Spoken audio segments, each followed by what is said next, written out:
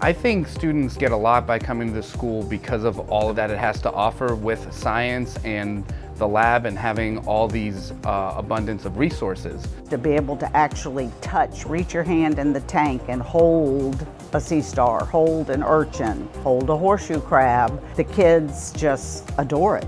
I think one of the benefits that the students have at this school is that there are so many different types of learners, so that kinesthetic learning that they're getting is very beneficial because we see it all the way up to when they're taking their tests for standardized testing. So if their interest is in math, if their interest is in reading and just learning about different locations and different ecosystems and things, it is that enthusiasm that young children are really nurturers by nature.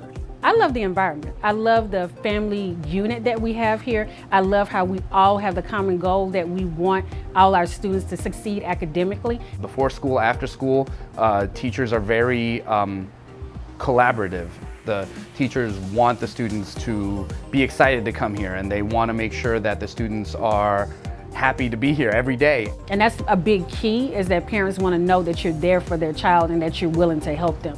I walk in this building every single day, and no matter what's going on in the world, I'm thrilled to see them and they're thrilled to see me. I get as much from them as I hope they get from me.